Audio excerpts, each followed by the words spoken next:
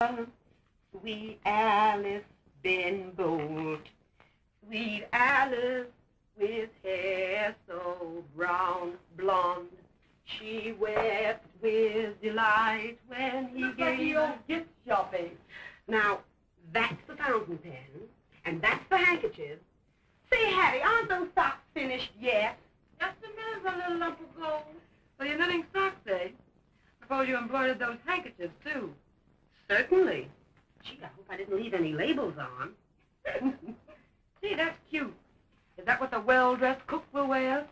Yes, I'm just an old-fashioned girl trying to get along. Come on, Ella. Put it down there and shell those peas. Okay. You're certainly working hard for that, Emerald.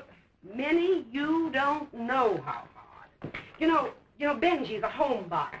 He likes to sit around the parlor and sing old-fashioned songs. While you and your boyfriend have been going out, he's been parked here every night this week.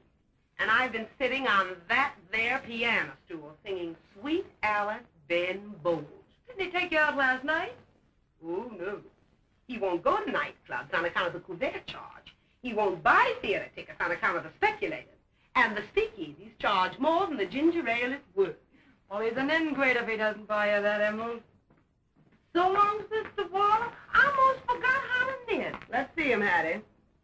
Looks like one of them's longer than the other, unless it is that one of them's shorter than the other. Get those fixed before tonight, Suzetta. Why don't you leave them the way they are? Then Ben will be sure you did them yourself. Say I'll buy that. Come on, Hattie, get the cake.